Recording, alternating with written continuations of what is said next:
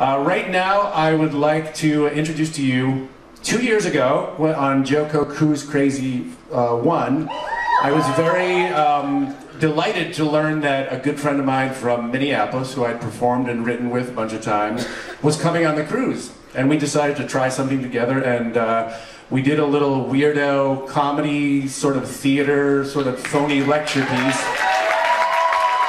Thank you. Called My Monster, and it was a real lot of fun, and he's come back on, he came back on the second cruise, and he's here again. I would like to introduce you to my good pal, Joseph Scrimshaw! From some direction. Thank you, Bill. I have no hands, so I'm going to help you. I got a little Bill Corbett sweat on my nose. Kind of splashy, sorry. It's wonderful. It's wonderful. Thank you very much. Bill Corbett, ladies and gentlemen. Thank you, thank you. So, ladies and gentlemen, what I'm going to do tonight is just a light little comedy show about every single flaw I have as a human being. Thank you, thank you. I think it's good for us to talk about our flaws and try to find the joy in them and share them in safe spaces like a therapist's office or a giant stage on a cruise ship. And just to get us all in the mood to share, I would like you guys to think for a few seconds, and when I count to 3, I would like everyone to shout out a flaw of their own. Erectile dysfunction, you shouted quite quickly, sir. Long before I even counted 1, 2, 3. You did not even get your metaphorical pants off, sir. So you guys think for just a second. If you can't think of anything, try indecision or egomania. So I'm going to assume, for some reason, that you sea monkeys are ready to yell. 1, 2, 3.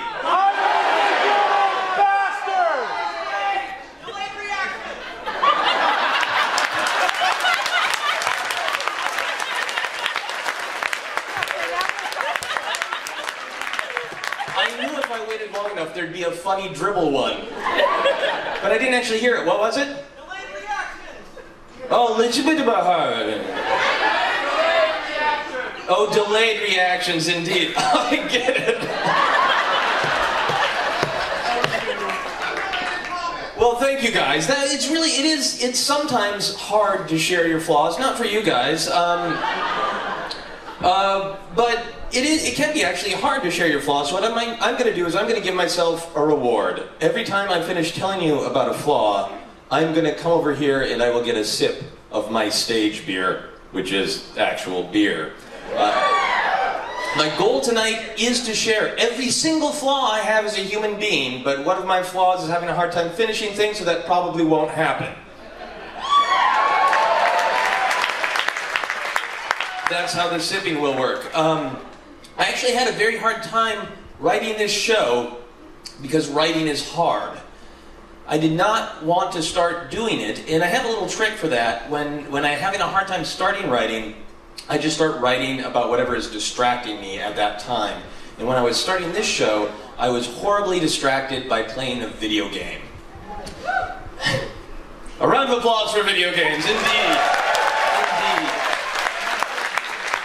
So I was playing a particular video game where I could experience some escapism, where I could be someone other than myself, someone cool and deadly and efficient. And of course I'm talking about Luigi from Super Mario Kart. Thank you for the Luigi applause. Lets me know who's who in the crowd. But I am lying to you. I was not playing as Luigi. I was actually playing a James Bond video game. In particular, I was playing the new GoldenEye for Xbox. Excellent. And it is a slick, brutal, violent video game. And they actually got Daniel Craig to do the voiceover, which is great, because you can sense the shame in every line he speaks. It is so odd to be listening to this incredibly intense, talented actor trying to pour emotions into lines like, "What's that? I should go over there. I'm on a train." She literally says, Daniel Craig himself also recorded a huge series of grunts and groans for every time he gets shot. And if you're not particularly good at the game, which I'm not particularly good at the game, James Bond gets shot a lot. So you get to hear Daniel Craig say things like, hey, come on, knock it off, you guys are dicks. He doesn't actually say that, but that is very clearly his subtext. There are also helpful hints in the video game when you finish one scene and the next one's loading, and these helpful hints are incredibly insulting because they are not only things that are obvious within the world of the game, they are things that are obvious in the real world. Hints like, grenades are dangerous. If one lands near you, run away. Most cars have gas tanks. If you shoot them, they might explode. And one of the ones... Shadow Show. And one of the ones that I hate the most is, if you get lost, check your smartphone. That really makes me feel like I'm James Bond. Quickly, Bond, you must find the nearest Chipotle. The world depends on it. But the one I actually hate the most is the hint it gives you to teach you to silently move about and kill people. And that hint is this: no one can hear you when you crouch.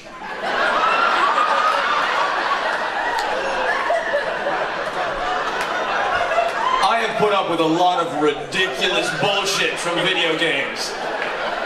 But no one can hear you when you crouch is too far. I would argue that one of the loudest sounds in the world is a middle-aged man bending over.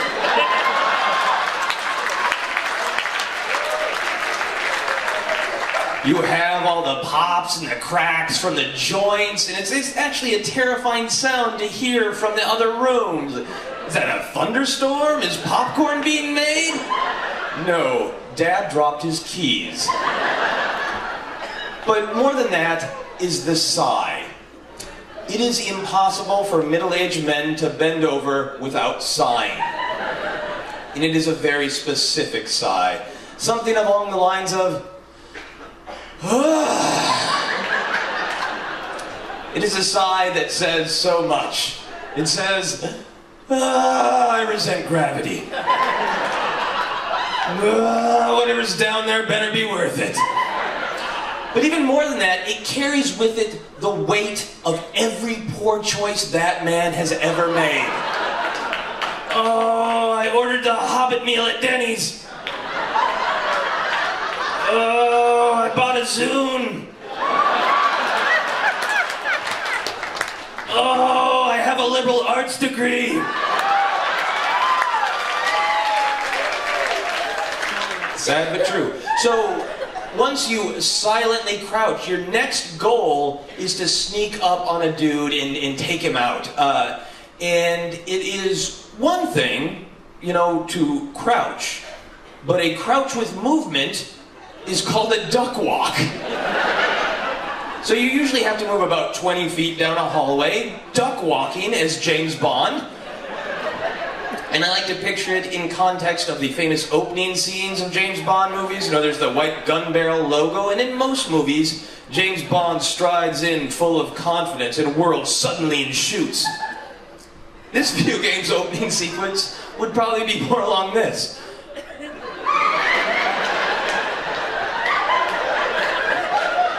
And then James Bond would turn the wrong way, turn the wrong way again, pull out his smartphone. Where the fuck am I?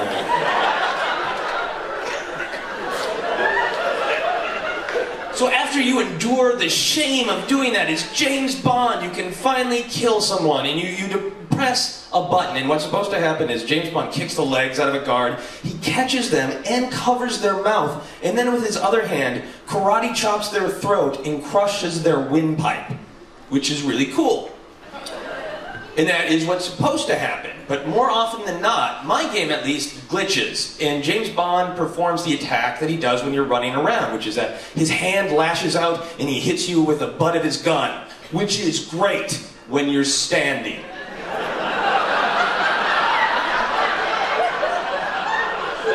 But when you are crouching behind a man, you hit him in the ass.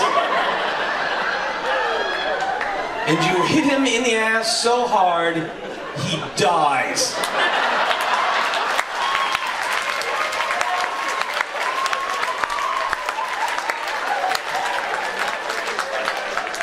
And because the game is glitching, he does not die silently. He says something along the lines of, "Ah!" Like the Wilhelm scream, but less elegant. He might as well just narrate what has happened to him. "Ah! James Bond duck walked up behind me and killed me in the ass! Ah! I don't have a will! Ah! I regret the life choices that led me to this! Ah!"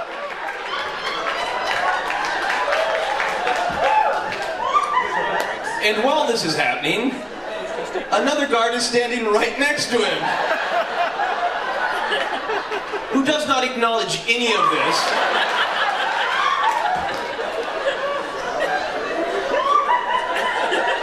I think he sees it and hears it, and just out of common decency, he doesn't comment.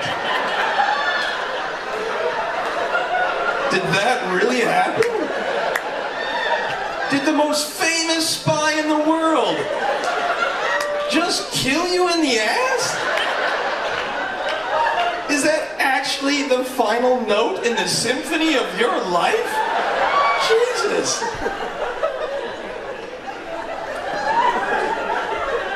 So obviously I've played this game a little bit, to think about it this much, and I was playing along, and as all of you who play Xbox know, every once in a while you get this ding and you get achievement unlocked. It's a little award, and it keeps making you want to play. And I was playing, and I got a little ding, and I got an achievement unlocked. And the achievement was for killing 100 men from behind.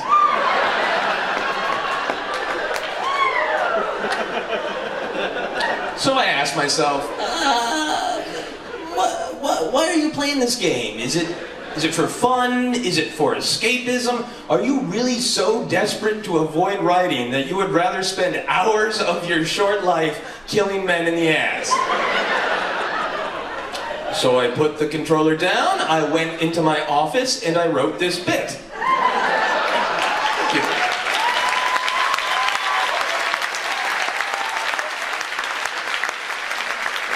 And now I know that the next time I bend over, the weight of my sigh will be a little less because I wrote about ass killing for you. Thank you.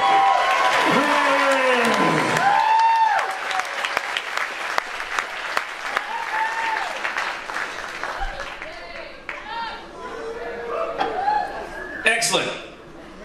My next flaw was one of the most difficult flaws for me to admit, and that is the flaw of being stubborn. Woo! Black power for stubbornness. But sometimes, even when you're stubborn, reality just has a way of getting right up in your face, and you have no choice but to accept it. A couple of years ago, I was leaving the house. I was going to go do a gig and make some money, and my lovely wife, Sarah, stopped me. And she said, "Remember to listen to your wife head." And when Sarah says wife head, she means I should imagine that there is a tiny fairy-like version of her perched on my shoulder who says helpful things like, "Has it ever really worked out well for anyone to switch from drinking beer to tequila at 1:30 a.m.? When Sarah first brought up the concept of wife head, I asked her if it was like an angel and a devil thing, and she said, "No, wife head doesn't judge. She just wants you to be safe." So on this particular day, when Sarah said, "Remember to listen to your wife head," and I said, "Yes, of course I will," I was lying. Later that day, I would do something incredibly dangerous and totally stupid for basically no reason.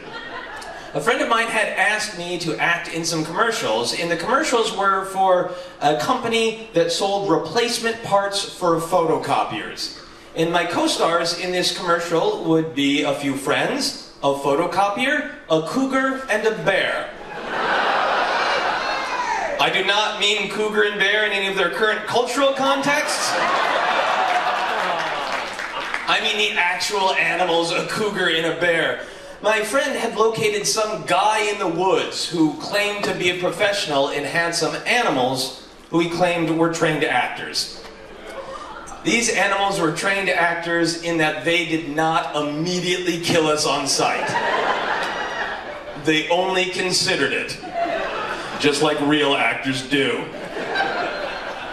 So we get there and our first shot calls for a cougar to chase me.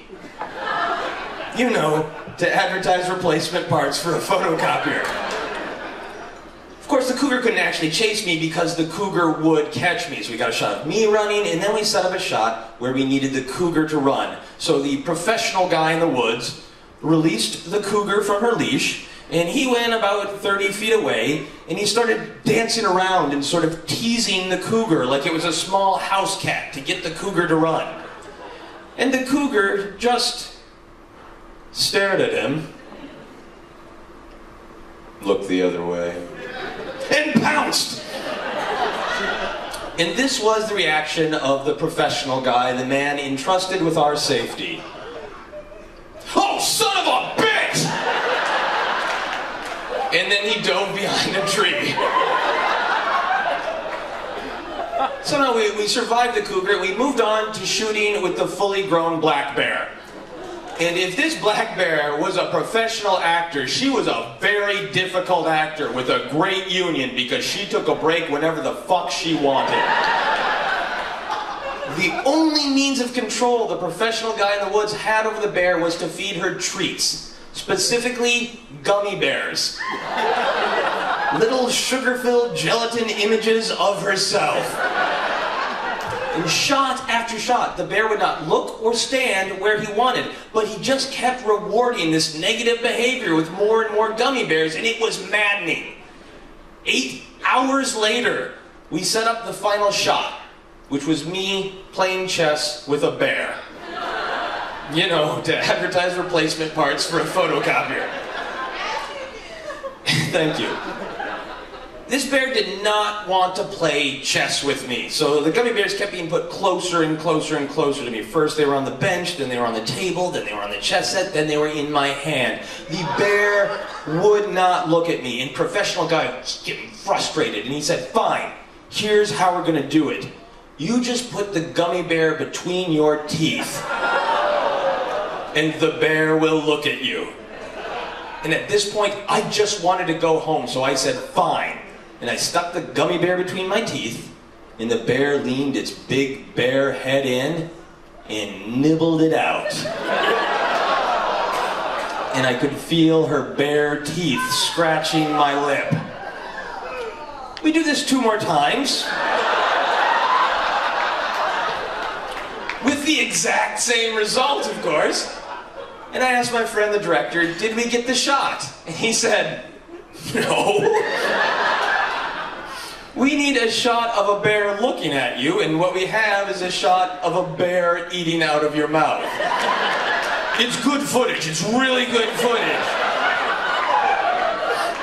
But let's try it one more time. So I put the gummy bear between my teeth, and the bear started to come in close. And for some reason, in that moment, I decided the bear does not deserve this treat. I've been working hard all day, and I haven't had a single goddamn gummy bear. This one is mine. So I pulled the gummy bear away from my teeth and deep back into my throat. And the bear leaned in, and she pressed her mouth against mine, and then she jammed her tongue into my mouth.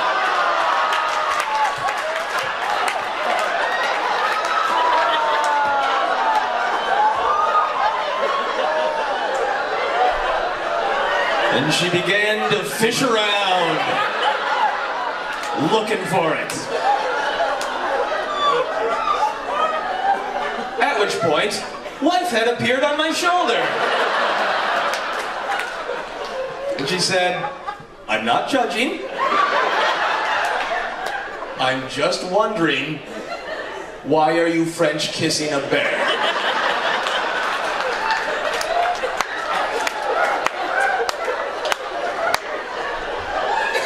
So I released the gummy bear, and the bear ate it, and fucked off into the woods. She did not buy me a drink. She did not compliment me on my technique. She just left. So we wrapped up shooting, and we went home, and I decided, I'm going to be honest, I'm going to tell Sarah what happened. So I told Sarah what happened, and she said, "What were you thinking? The bear could have chewed your face off." And I said, "Yeah, I wasn't thinking about that.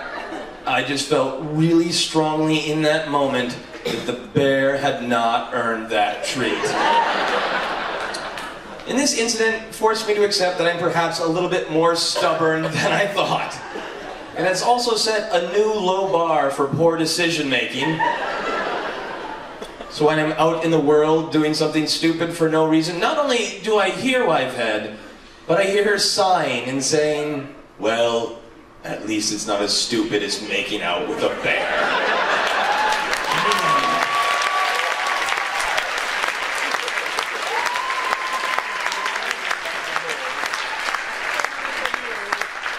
The next one's kind of different. I'm a very obsessive person, so once I start liking something, I have a hard time stopping liking it. And one of the things I like to do as a performer is audience interaction. I do it in almost every live show, and I just kind of can't stop myself. Even if I don't really have a plan, there's not a reason to do it, and even if all I'm going to do is just approach one person and ask them questions, I can't stop myself. Up here!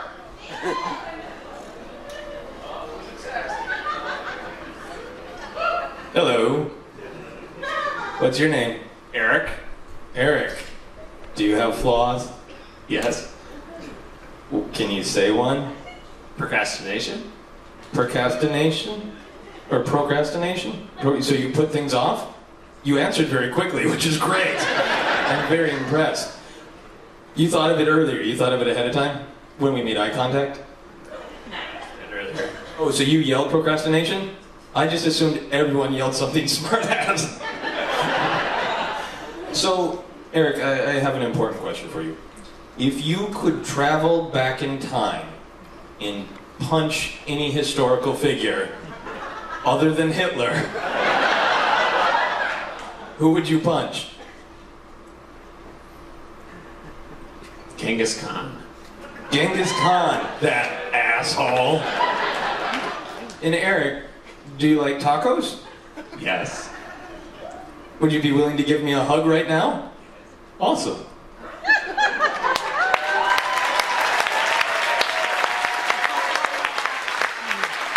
Thank you, Eric. That was a nice short one.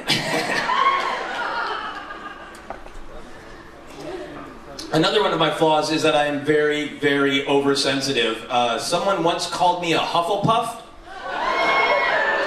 and it legitimately hurt my feelings.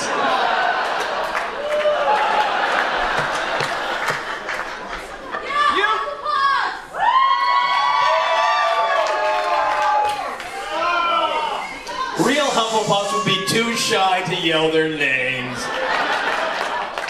I'm also a werewolf, but instead of turning into a wolf during full moons, I become an asshole at random times. Damn Hufflepuff! Now I'm just making things up so I can take a drink.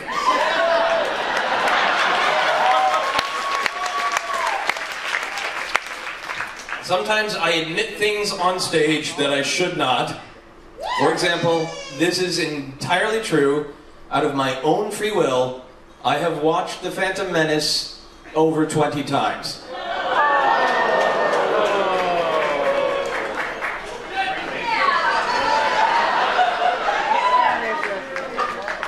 That beer was supposed to last the entire show. And this seems like a good time to perhaps talk about my relationship with alcohol. I don't know if I really consider drinking alcohol a flaw by any means, but I do feel guilty about it, and I think I feel guilty because at a very young age, I started getting the pressure that it was a bad thing. In high school, I got a driver's ed manual, and it had a little mnemonic device for when you shouldn't drink. And it was the word HALT, H-A-L-T, which meant that you should not drink when you are hungry, angry, lonely, or tired. I know, right? I am always at least two of those things at any given time. Many years ago, I stopped smoking, and when I stopped smoking, I vowed that I would always keep my drinking under control because I do not want to give drinking up. And over the years, I've kind of wondered, why is drinking so important to me? What do I like about it? I mean, it's the taste, the aesthetic, the absurdity, you know, the coping with the Phantom Menace, all the normal reasons for drinking, but I felt like there was something more, and I've gone on a long search for what that something is, and many of these searches have occurred on my friend's annual bar crawl. By applause, how many people have gone on a bar crawl? A bar crawl is an absurd thing because it's like rising to meet the challenge of a dare that no one has made. It is the adult equivalent of a 5-year-old running circles in the living room. The first few rounds are fun, then your body clearly tells you to stop, you do not listen, and you end up on the living room carpet with a bad case of the spins and rug burns that are difficult to explain. The first several bar crawls I went on, my theory was I should drink beer because it has less alcohol, but it's so heavy. And one year I actually had 10 beers in 6 hours, and I thought I might know what it is to be pregnant. After this pregnancy scare, I decided to get healthy. And the next year I decided I will only drink screwdrivers. They are light, they're easy to digest, you get all that vitamin C from the orange juice, they're practically a health supplement. So that year we went to 17 bars in 14 hours, and I had a drink at every bar. I had 15 screwdrivers, 1 beer, and a watermelon shooter. A watermelon shooter is a small cocktail made of sugar, the color red, and hate.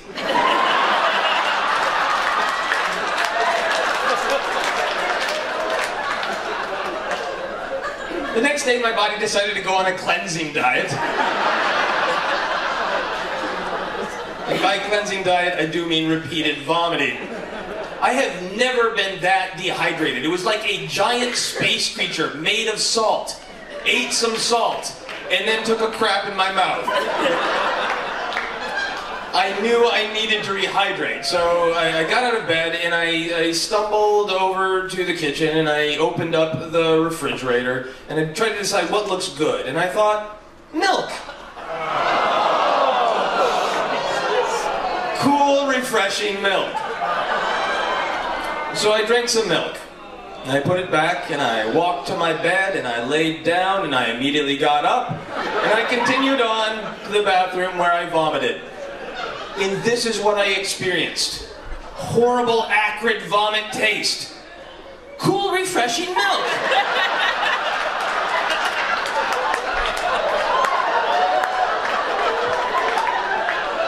I had vomited so quickly, the milk was still fresh and delicious. Quite good. And it was in this moment that I reflected on my use of alcohol, and I learned absolutely nothing. Vomiting from alcohol is, of course, horrible, but there are also other problems, mental impairments, for example. A few years later, on the next bar crawl, on about bar 12, a woman who hadn't been on the bar crawl ran into me, and she's an actor, and another friend of mine had said, hey, can you find out if this person wants to do the show? And the friend I ran into at the bar said to me, could you tell your other friend that I can't act in that show? And I am a very, very friendly, very happy inebriate. So I said, that would be great! Awesome, I'd love to do that! And she said, I don't think you're gonna remember. Why don't you write it down? And I said, that's a great idea! You're a great person! So I rummaged around and I wrote something down and I put a note in my pocket and, of course, forgot entirely about it. And a week later, remembering nothing, I found a mysterious note in my pants. A note that simply read, I will tell him.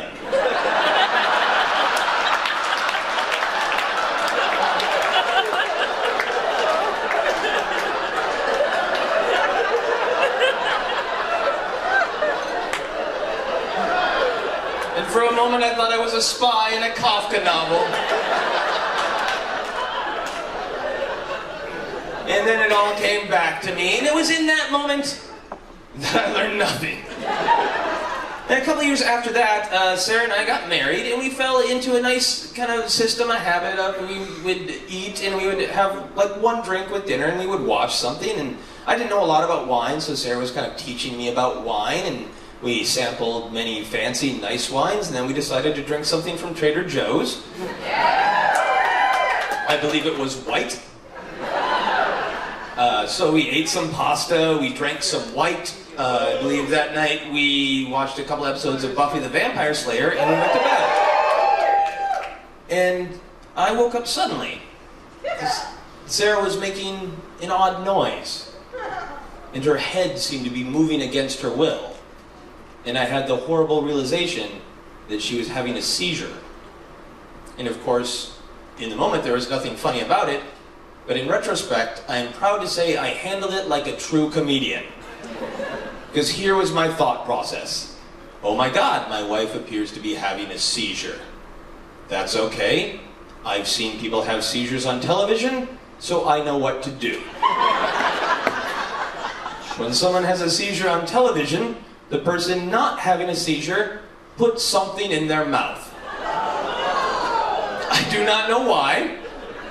Perhaps to stop choking, perhaps to stop biting the tongue, I don't know. But I knew that I needed to put something in my wife's mouth, so I calmly looked for something. And when I said calmly, I did exactly this. I did an impression of an animated GIF for about 15 seconds and then realized, my hand! I will sacrifice my hand! And I kind of made a karate chop sort of thing like this, and then I advanced on Sarah. So this is what she saw. Over here for you people. And Sarah, of course, backed away and stared at me like I was insane. And it is a sobering moment when a person in the middle of having a seizure looks at you like you're the one behaving abnormally. So I came to my senses and I called 911 and we went to the hospital and we were there for a couple days, and eventually Sarah was diagnosed with a cavernoma. A blood vessel in her brain had leaked just a few drops of blood and had irritated her nervous system. But they said, we need to keep running more tests and we need to figure out what needs to change in your life. And after we'd been there for about 2 days, Sarah was starting to get kind of loopy, and the nurse brought her some tomato soup. And when she was eating it, some hair from her bun fell out and fell into the tomato soup. And Sarah said, oh, my hair fell in the toilet sauce. And I looked at her and she hadn't realized what she said, so I said it back. And then I asked if I could put that in a comedy show sometime. And she's very understanding, so she said yes. And we both wondered, though, if that was the exhaustion or if that was the cavernoma talking. And a couple hours after that, a very stern doctor that we hadn't actually dealt with that much came in. And she said, okay, here's the deal. Sarah's going to have to take pills every day for the rest of her life. They're probably going to alter her mood or her personality. You cannot conceive children while on these pills. Sarah cannot drive, and Sarah can never again drink alcohol. And throughout this whole ordeal, I had been stoic and manly. But when the doctor said Sarah cannot drink alcohol, I began to weep. didn't blubber, just a few manly tears. As it turned out, they were wasted tears, because it turns out the doctor was full of shit. Like last season of Lost, full of shit.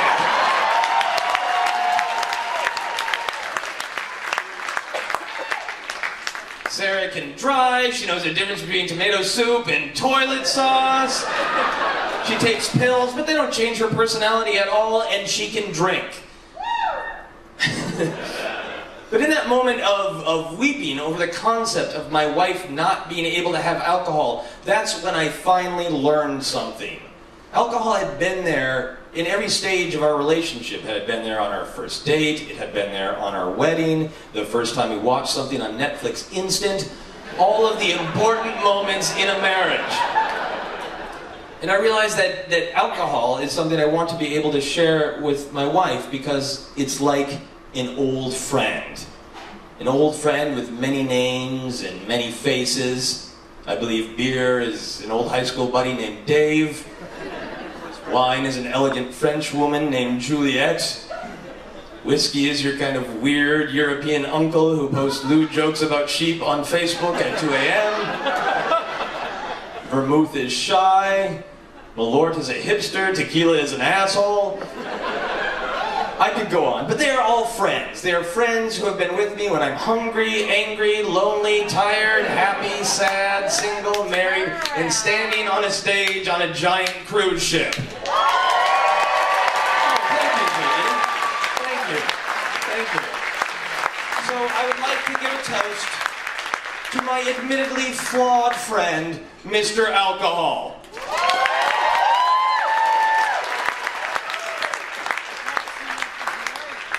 So my next to last flaw is optimism. And I know a lot of people might think optimism is not a flaw. And to you people, I say Hitler. Hitler was an optimist. He knew for a fact it was a bad idea to invade Russia. But Hitler had a my cup is half full attitude toward invading Russia. And he just went for it. It's this kind of attitude, this I'm gonna look on the bright side even when there pretty clearly isn't one, that has caused me to watch The Phantom Menace again and again.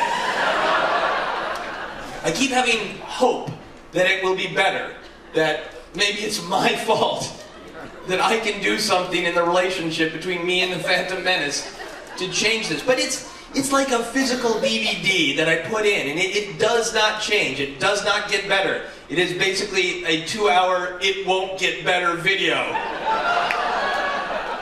But I keep trying anyway, and I've had this kind of attitude towards optimism where I get hopeful and then I don't realize where to stop for many, many years. When I was very young and first dating, like 14 years old, just like David, 14 years old, I kept trying to have relationships with young women who were just not doing well. They had lots of problems, and I thought, oh, maybe I can fix this or that, but they were basically like the Phantom Menace. They meant well, but they were just emotionally a mess. And there was one woman in particular that I pursued named Molly, and there was just a cycle of rejection, and I would not give up. And I want you guys to know that these stories I've been telling you tonight are true. So I have brought from my actual life some primary documents. So I want to share with you a card that Molly gave me. And it says on the front, Joseph, if you really, really love me, you'll do just one thing for me. And then there's a picture of a sad bunny sitting on a couch, pulling its little bunny finger. Inside it says, forgive me. And then it says, in Molly's handwriting, I've been having a lot of problems outside of school lately, and you are easy to take it out on. I'm sorry. By the way, the scratches were an accident. I only meant to give you a few small marks. Love, Molly. Please pull your pity noises back into your bodies. I do not share this with you for pity. I do not want your pity. I only want you to understand where the next document is coming from. Clearly this card represents, hey, Joseph, let this relationship go. But I did not. I continued to pursue it. And the way I pursued it in particular was by telling young women like Molly that I was going to be a singer in a rock and roll band. The only small problem with that is that I cannot sing. I am tone deaf. But for years, I was optimistic that maybe I could sing. But no amount of hope will make you hit the right note. But I persisted, and I wrote these little rock and roll songs that I was going to sing with my band, and I wanted to share them with the other kids at school. And I would like to share one of those with you. And this very optimistic song is very special because I had also realized when I was 14, when I wrote this, that there were certain words that had sexual connotations. And if I said them, I could get more attention and more laughs. The problem was I didn't quite understand exactly how they should be used. So this song is sort of like a sexual analogy that makes sense, that you've then put through Google Translate 18 times. This funny, sexy song that I was going to sing in my rock and roll band is about a helium balloon. And it is called Mr. Suckface. Here are the lyrics. There once was a friendly helium balloon. His head was white and round, like the moon. And if you sucked him, you'd sound like a loon. Oh baby, oh yeah, it's Mr. Suckface. Make me squeak, make me squeal, make me speak just like a seal. Oh baby, oh yeah, I'm your Suckface. Please pop me with a pin, again and again. Deflate me and blow me back up. Don't ever stop. Tie my string to a pole and take a suck right from my hole. Oh yeah, oh baby, I'm your Suckface. When I inhale you in my den, I lose a lot of oxygen. Sometimes I think I'll die, but you're better than anything, even Lucy in the sky. Oh baby, oh yeah, it's Mr. Suckface. Make me squeak, make me squeal, make me speak just like a seal. Oh baby, oh yeah, I'm your Suckface. Never go away, 'cause you know your place is in my face.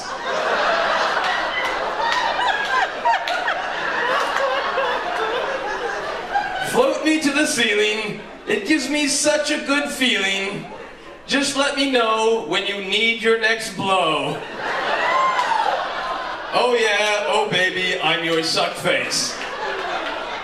And then 14-year-old me actually wrote, in parentheses, musical interlude.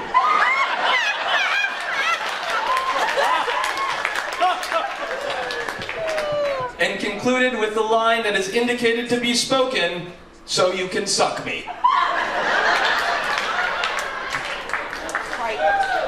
That is the song that I had hopes would change my romantic life around. I was clearly wrong to be optimistic about that. That song would not improve anyone's romantic life. It would not help Hitler invade Russia. And it only might make the Phantom Menace better. We don't know.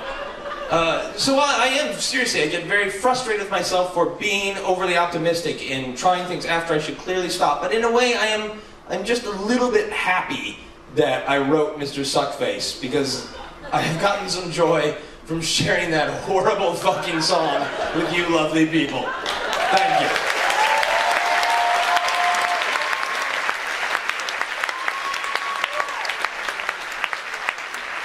Okay, I'm running short on time, so I'm going to do my last flaw very quickly. This is a flaw that I think a lot of people struggle with, and that is the flaw of feeling guilty for everything. I feel guilt all the time. So I don't have time to list everything I feel guilty about. So I'm going to only list the top 75. So here we go. Number 1, I feel guilty about aging. I feel it is my fault. I feel like there was probably some time where I was presented with a magical button that I could depress but I was too busy writing Mr. Suckface or playing Super Mario Brothers, and now I have to die like a mortal. Number 2 in the list of things I feel guilty about. I feel guilty that this one-man comedy show cannot possibly pass the Bechdel test.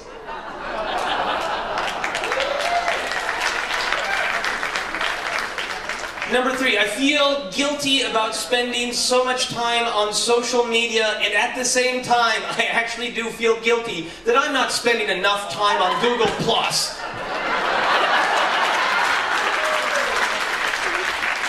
Number 4, I feel guilty about using a list, because I think between BuzzFeed and Cracked, soon all human communication will be done in the form of top 10 lists.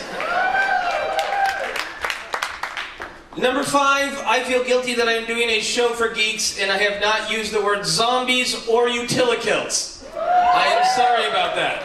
Number 6, I now feel guilty for pandering with zombies and utilikilts.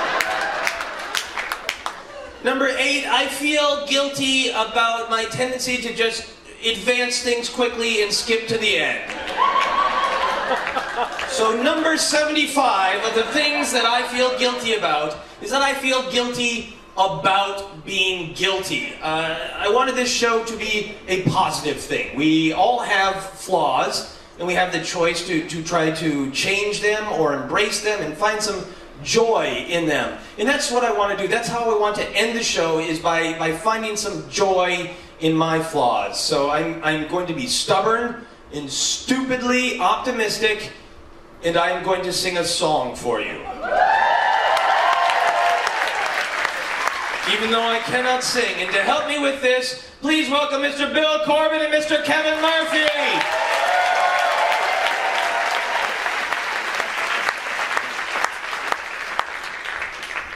This is a song that I vowed I would never sing. But this cruise has been like this nice support group of all the artists trying new things. So I would like to present to you guys the very, very first live performance, and probably the last, of Mr. Suckface.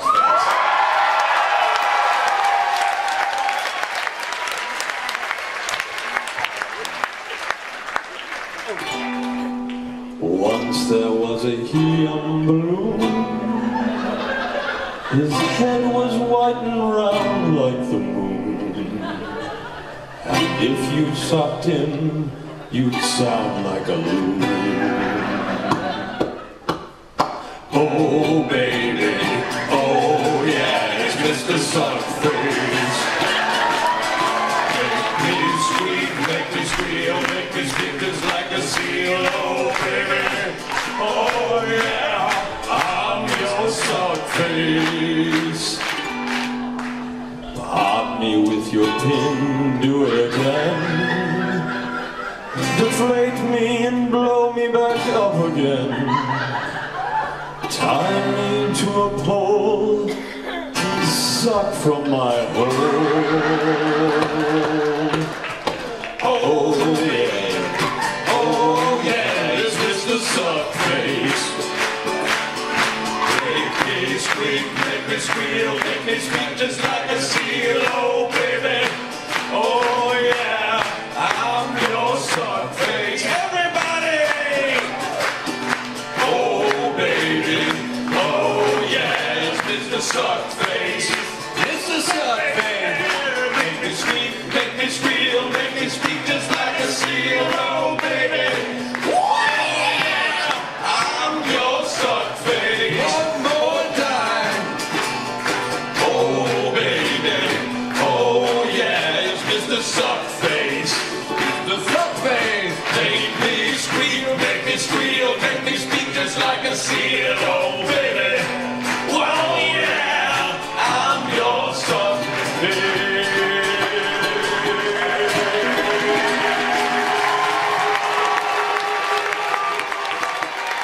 So you can suck me. Cha!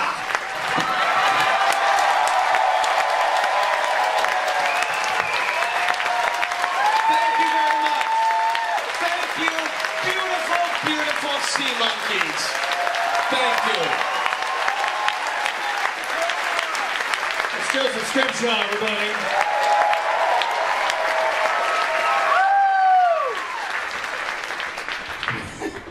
We're going to take a short 10-15 minute break so we can reset the stage for some red hot riff tracks action. Please use the facilities as befits your needs. We'll see you in about 10 or 15 minutes.